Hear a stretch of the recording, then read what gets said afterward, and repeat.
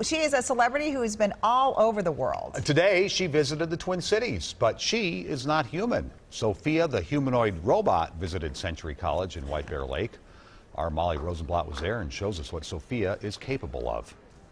I am thrilled and honored to be here at the United Nations. She's met with the United Nations Deputy Chief. I would to thank very much the Kingdom of Saudi Arabia. Saudi Arabia is the first country to ever grant citizenship to a robot. And today, Sophia showed a captive audience just what she's capable of.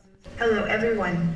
Thank you for inviting me here today. I am thrilled to be in Minnesota, and particularly in White Bear Lake, the epicenter of the Twin Cities.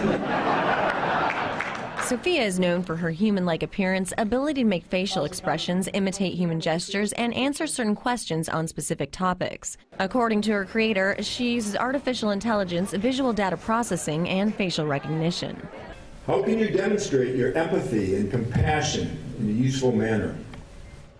Robots like me will be able to learn important things about our friends, so we can provide custom personal assistance, like giving reminders to take medicine. So you might be wondering how Sophia is tied in with Century College. Well, here at the Fab Lab, which stands for Fabrication Laboratory, they create things like these prosthetics with 3D printers. These are basically the building blocks for how Sophia was made. These are a couple different things that are actually designed by our O&P, or orthotics and prosthetics students. Scott Simenson is the director of the Fab Lab. So the opportunity to bring something like that here I thought was a long shot, but I think it's really excited our students, and that's why we're here, right? We're here to get students excited about the STEM field and get students to develop an awareness and understanding and what are the skill sets that they need to have going forward for professional careers. Molly Rosenblatt, WCCO 4 News.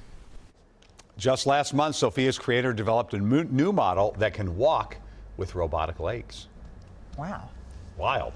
We're Do doomed. your robot for They're going us. to take over the world. She has a meteorology degree. Yes. I don't know.